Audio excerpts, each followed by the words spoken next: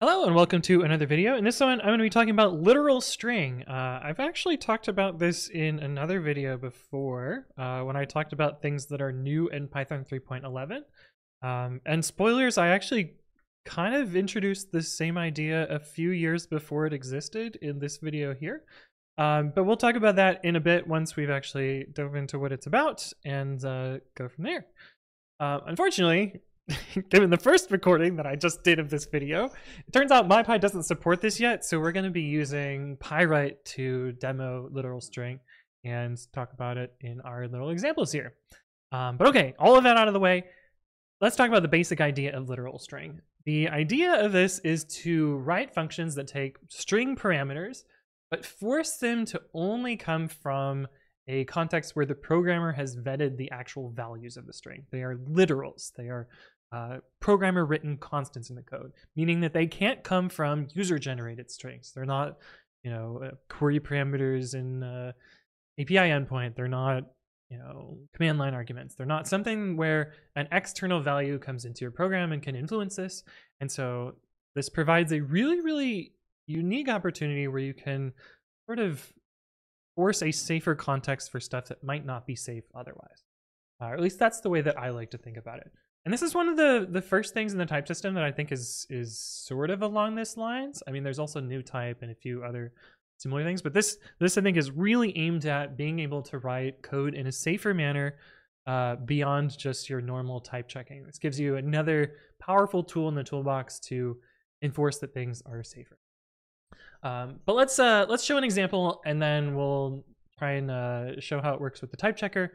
And after that, we'll show why my old puzzle video from 3 years ago, which was a year and a half before this landed in Python, why this had some of the same ideas and how I went about solving it before literal string existed.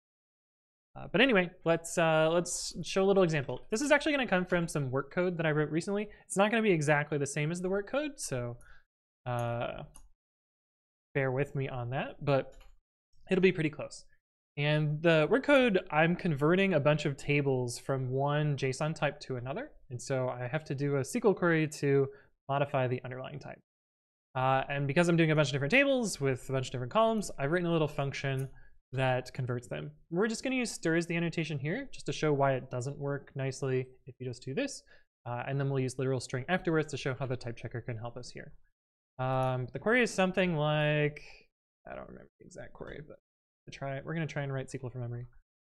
From alter table, alter column, type JSON B using column. Let me first that off screen, so we'll something like that. Semicolon. So this is sort of what the SQL query looks like, and because I'm doing this over and over, I don't really want to write out the SQL query over and over, and the ORM doesn't really help me here because the ORM doesn't give me an operation that does this particular thing, so I had to write manual SQL. And you'll notice that if I were to pass in user-generated content here, we don't really have any escaping or anything, so this, I guess f-string SQL query should set off alarm bells in your head, but we're going to try and make this safe in a way that you could use something like this. Now, if we just called this function with user-generated input, so if we said like input table, input column, and then printed out the result, user-generated input here, and let's actually install Pywrite, which we're going to be using today. Pywrite is a different type checker that I usually don't use, but it happens to have the feature implemented, so we're going to be using it today. You'll see there are no errors in the way this code is written right now, which is fine. And we're passing in strings. Let's say the table is called, I don't know, users, and the column is called metadata. And we get a query that works. Great. But a nefarious user might say that the table is called users semicolon drop table users, I don't know, dash dash something, and the column is called I don't care.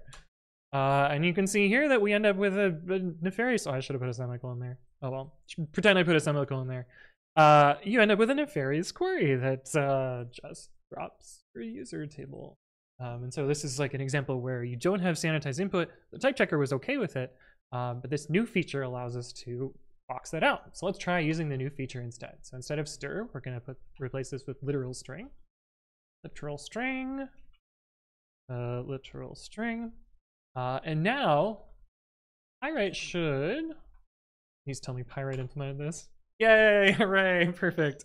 You can see Pyrite is now properly boxing out those particular types. We are not allowed to pass in a variable stir into this function.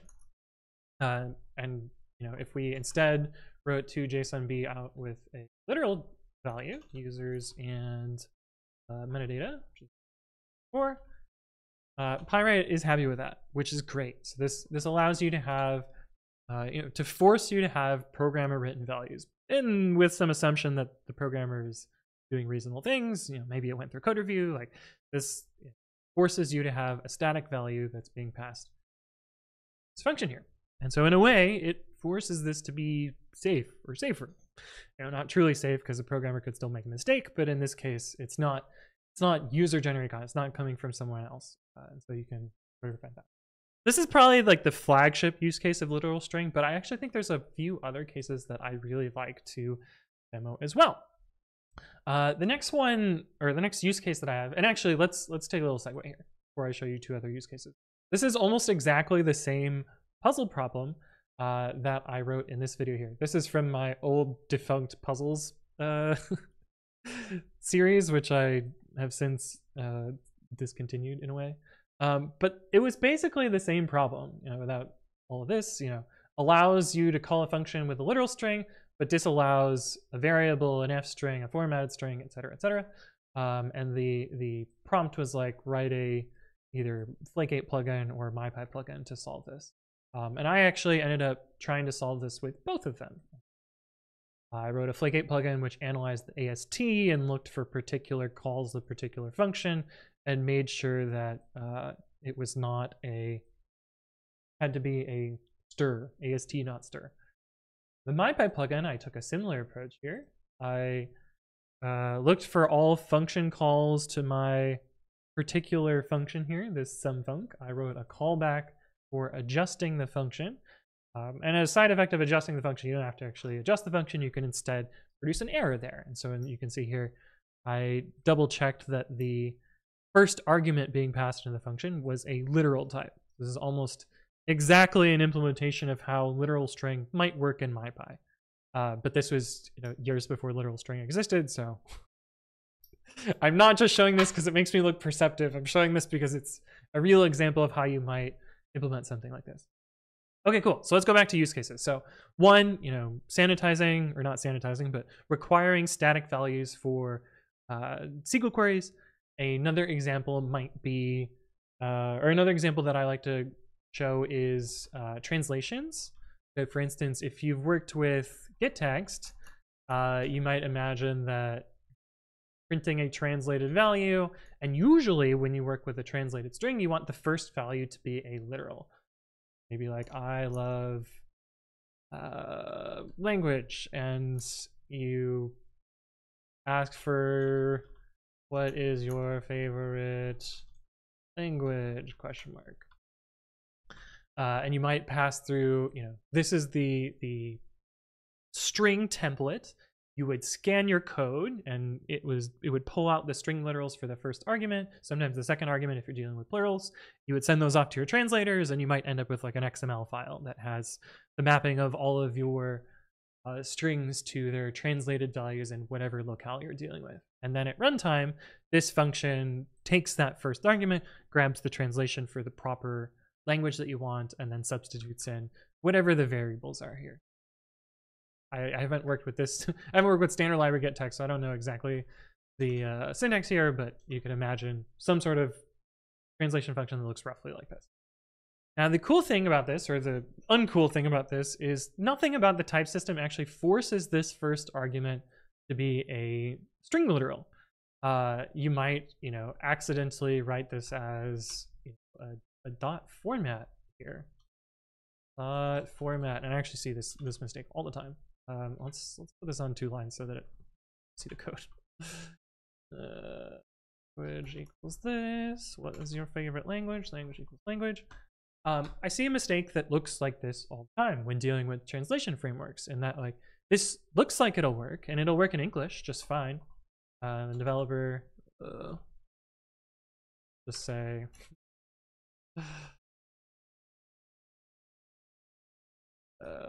stir. I don't know. Return x dot format star params. Imagine that that's how getText is implemented, but we're just putting in a substitute function here. So let's say my favorite language is not Python. And it looks like it works. It looks like it works in English, and you know the developer tried it on their laptop. They only speak English, so they've only tried it in English. You know, it looks subtly correct from a code review perspective. Maybe it made it through code review, and this goes straight to prod. You know, no problems happened here. Unfortunately, as soon as you try and run this in a different language, maybe this is like lang equals, or let's say lang equals EN/US, and we have translations being, I don't know. Well, you would scan this and it wouldn't work. But let's say you scan this and somehow your localization framework figured out that it's EN/US is still the same string. Maybe in ES/US Spanish, it's a mí me gusta language. I don't have the accent, but trust, close enough. And you might say format stir equals translations lang, and then format stir dot formats. Maybe you've actually implemented this properly, and you would go to try this in Spanish, ES/US, and run this particular piece of code, you know, Python, and then translations X Python, and I mean it would crash. Actually, usually they're implemented by saying .get x dictionary.get lang the original string. So you would still see this as the untranslated English, even though we tried to set this as Spanish up here. Now, just to show that this would work if we had done this correctly, instead of calling .format here, we would do something like this. And now that we're in Spanish Python, a mí me gusta Python. Great. The annoying thing is the type checker by default isn't going to help you find this bug. If we call .format here and we ask the type checker, is this code okay? I didn't make any other mistakes here. Right, this. It's gonna say there's no warnings or errors here. But if we force this translation string parameter to be literal string from port literal string, we can enforce that every call to this localization function must have a programmer written and not computed value as value here. And you can see here now the pirate's going to point out, hey, you passed dir instead of a literal string. Whereas if we had done this correctly, instead of calling .format here, now of course t-strings sort of make this a moot point and give you another tool to solve the same problem in a different way. But you can see that pirate is now enforcing that this must be a programmer written value, which I think is really nice. Like, this is a cool tool to be able to force an invariant on the code that you wouldn't otherwise be able to do. I did want to show one other use case, or at least talk about one other use case without going into details, because this is actually a use case that I run into all the time at work. It's very frustrating. And that is feature flags or options, things that you have like a named value that maybe you flip it from true to false, and you might look it up as something like, is enabled option name, I don't know, returns bool. Maybe you have some magical function, it looks at a YAML file or database, or who knows where you're getting your options from, environment variable. And these option names are something that might be hard-coded. So you might say something like, if is enabled, I don't know, feature dot what's a thing that might be enabled? I don't know. Deals. Silly name. You know, if is enabled feature.deals, print, you know, get 50% off, blah blah, or something like that. I don't know. Silly example. But these feature flags are probably something that you want to make sure are up to date, match something in your configured featured values, and when you're done with the feature flag, you want to be able to clean them up later. If you allow just arbitrary strings here, that means that your developers are going to do cheeky things where, I don't know, they might format a value into here. They might, you know, take this from a database value. They might do all sorts of other stuff that make it really hard to audit whether these are actually used or not. But if you force them to be literal string, this gives you a much better utility, or a better way to figure out, you know, is this actually used? Because you know that the values are going to be written literally in code, and so you can just wrap around your code base for a particular feature name and know whether it's used or not. And so I think that's another case that I really like for this. The way to force this to always be a literal value, never a computed value, never a variable, never a user-generated variable. It has to be something that the programmer wrote. Unfortunately, the feature flag system that we use at work doesn't enforce this invariance right now, and so it's a big pain in the butt to figure out what stuff is used or not anymore, unfortunately. But anyway, I wanted to walk through LiteralString, show you a few examples of how you might use it, go over this idea that I had long before it existed. It's new in Python 3.11, but you can always import the backport from typing extensions. Import LiteralString. Unfortunately, MyPy doesn't have support for this right now. It just treats it as stir, so it doesn't do the enforcing part, which I think is actually really important. But at some point, this MyPy issue will get solved, and then it'll have support for this. Or, you know, maybe you could go add support for this. Because honestly, I don't think it's going to be too much more complicated than what I wrote in this MyPy plugin here. Of course, you probably need to teach MyPy about literal string as a type, and then feed it through all the plumbing. But I don't know, one day MyPy will have support for this, which is nice. But anyway, hopefully you found this useful. If there are additional things you would like me to explain, leave a comment below or reach out to me on the various platforms. But thank you all for watching, and I will see you in the next one.